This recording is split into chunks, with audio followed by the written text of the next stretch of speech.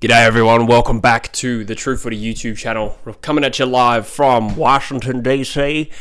They don't talk like that here, I don't know what that was. I've arrived safely here in the USA for the first time, and it has been a whirlwind couple of days. I've had to battle jet lag, dog allergies, my sister has a huge dog, and the exhaustion of playing with kids all day. But I'm here, and today we're going to do a little video based on the Adelaide Crows, and I'm recording this video, of course, not long after the Crows have knocked off Carlton by a stunning 56 points.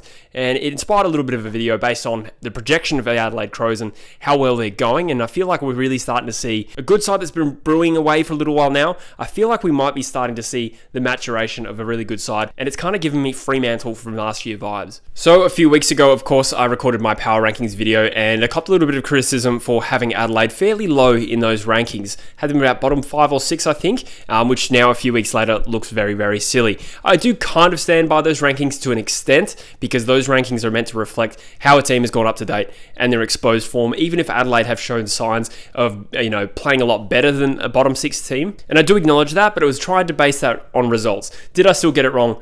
Possibly. But either way, since I've recorded that video, I feel like, particularly in the last 3 weeks, we've seen this side really raise the bar of expectation of what their new standard is. They had a disappointing couple of weeks to start the year, sold themselves short, but now we're starting to see them put together 4 quarters more consistently. Sorry, I just flicked the light off. It looks like it's blurry on the screen. Forgive me. I'm still getting used to this Americano sort of set. As I said, bit of a slow start to the year for Adelaide when you consider how well the last 3 weeks have gone. Of course, they had a great start against the Giants to ultimately lose that game by 16 points, and then had a massive comeback against the Tigers where they were 45 points down. I can't remember if they got the lead, or they certainly got within 1 point of Richmond before ultimately losing the game by about 5 goals. And since then, they've beaten 3 sides that we thought would be aspirants for finals this year. The interesting thing about both of their losses to start the year is that they kind of played both of those games in halves. They showed up for half a game against GWS, got 5 goals in front from memory at half time, and then ultimately lost the game. And the same thing with Richmond. They got 45 points down to get within a point. Shows that they're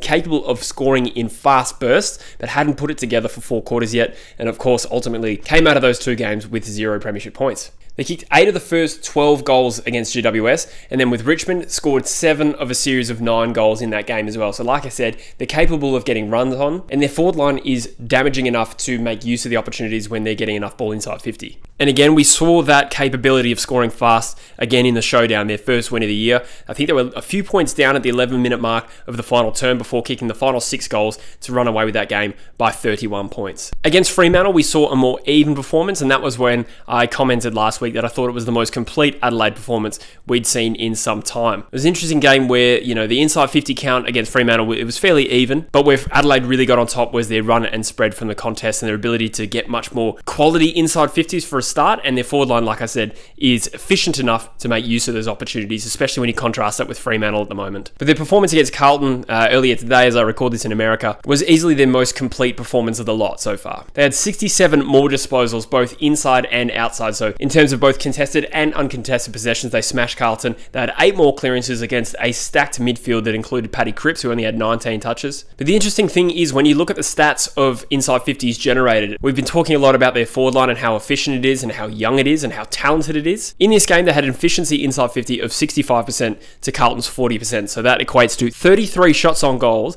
from 51 inside 50s. Carlton had 2 more inside 50s, yielding just 21 shots on goal. We're seeing Josh Rochelle take his game to the next level after a fantastic first year. No signs of second-year blues from him. He's averaging nearly 20 disposals, obviously seeing a little bit more time in the midfield, but still bobbing up for 2 goals a game. Isaac Rankin as well has kicked 12 goals from 5 games this year, and again, sometimes his radar's been off. He could easily have more. I think the move of Jordan Dawson to become more of a midfielder this year has seen obvious benefits. The fact that he had 7 clearances in this game really speaks to that. Like I said, it was not an easy midfield they were coming up against. It is quite arguable at the moment that Jordan Dawson has 9 Brownlow votes on the trot from the last 3 games. Rory Laird has been a little bit quieter this year, at least following from a fantasy perspective, but he had 9 clearances in this game, 37 possessions. But the important thing is as well, they're not really relying too much on guys like Laird and particularly Rory Sloane at the moment. A lot of their improvement has been generated from their youth. Now, the thing I find fascinating about Adelaide is the fact that they've invested so heavily into the front half of the ground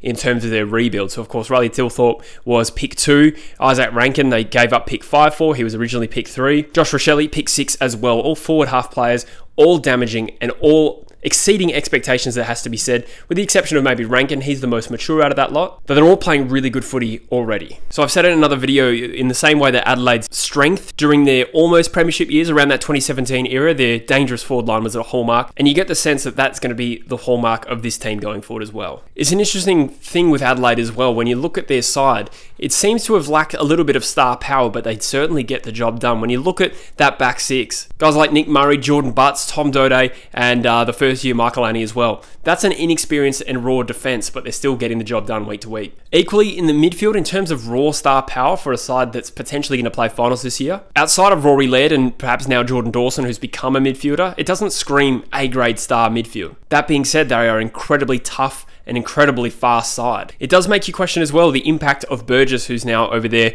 as their high performance manager. I think his title was elite in his field, turned the Melbourne Demons, or contributed to the Melbourne Demons becoming the fast and brutal side that they were. We're now seeing that start to develop at Adelaide. I've been a fan of the way Adelaide's rebuild is progressing for a number of years now. Don't take too much heart out of what I said in the power rankings video. I was trying to make a snapshot on their actual results generated, but I've always thought they've played with really good spirit. Their youth seems to be coming on faster than it seems to on average at other clubs. And their ability to score fast and really take the contest to the opposition for a while now has been really, really impressive. And I think we've got the makings of a very, very good side here. I think I said last year or the year before, looking at Adelaide's rebuild, that's where I wanted West Coast to be in a couple of years, and I'm doubly down on that. They've got a wonderful blend of youth and experience, and even if this is not the year that they breach the top 8, long term, I think Matthew Nicks has had a proven ability to get the best out of the 22 he's got on the field each week. Adelaide right now is giving me Fremantle vibes of last year, where a side that had been rebuilding for a little while, it still felt a little bit early for them to bounce into finals. Fremantle, of course, finished 5th.